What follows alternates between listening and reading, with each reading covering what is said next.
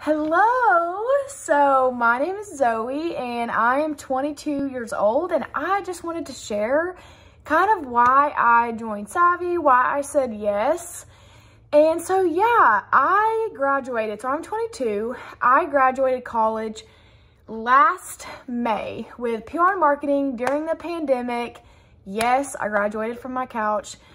And it was such a crazy time because it was already, obviously we were all going through a lot.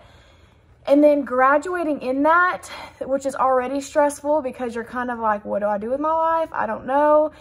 Let alone during a pandemic when like literally no one knows what is going on. So it was kind of a time that was I was so anxious, so stressed out because I was like, what am I going to do with my life? Well, so I had a part-time job, more full-time basically, but I was just kind of like, I'm stuck because I knew my parents had always worked for themselves and I kind of wanted to do that. I started doing social media for people on the side because I graduated with PR and marketing.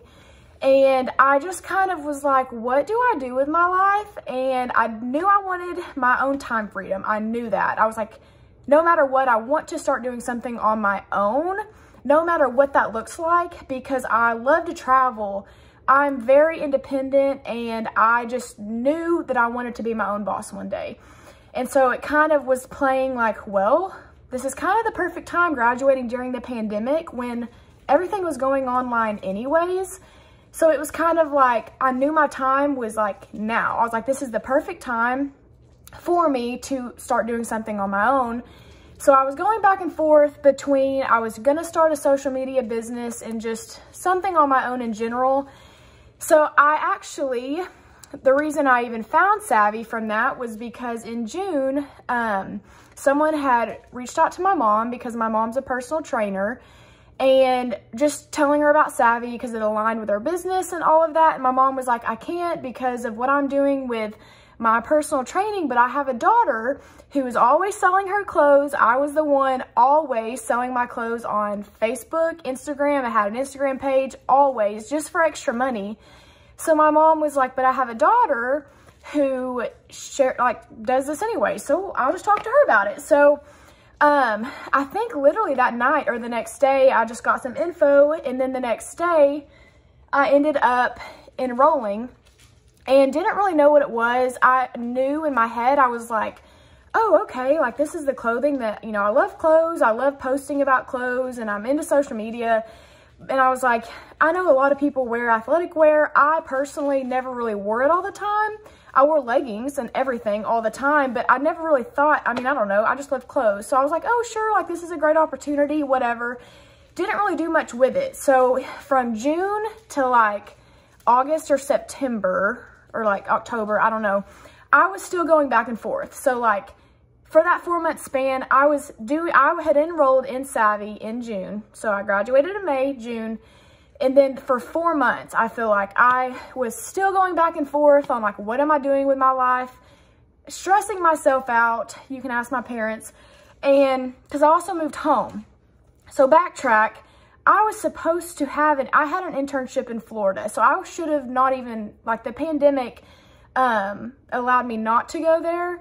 So I was not even supposed to move back home, not supposed to be in Arkansas. That's where I'm from. I was supposed to be in a completely different state, doing something different with my life. And so that was another thing I was really bummed about because I just wanted to travel and I just wanted to get out of Arkansas. I wanted to live by the beach, but I wouldn't have been in Savvi, I don't feel like, if not. So that kind of happened. And so for that 4 months, I was just from June to October, whenever, September, I was just so confused in life and so stuck on what I'm gonna do. I was stressing myself out, not thinking about Savvi. Well, I was still plugging in. I was still like hearing what this was doing for people and how, what really hit me, I think, was I was still tuning into this amazing community, but I was not doing anything with it. I was wearing the clothes. That's all I wore, but I wasn't telling people about it at all. I heard Christina Watts say that she has $6 in her bank account, and now she's a founder of this company. And I feel like that is the one thing that I remember hearing, and I was like, what am I doing? Why am I not doing something with this opportunity that is changing lives? And I know at my age, being at the beginning, that it can change mine. And so that really stuck with me. And I remember I just made that decision that I was not going to not do anything with this, that I was going to start telling people about it, and whether that be the clothes or how this opportunity can help them, I just decided. And ever since then, it has impacted my life. I have met so many amazing women. I have never been this confident in myself ever. And a lot of people would be like, oh, whatever. No, like seriously, this community has changed me as a person. I feel like I'm growing in a way that I would not be growing without it. And just the positive community is really like, I have student loan debts. I have things I need to be paying for. I'm still live at home because of the pandemic. I had to move home.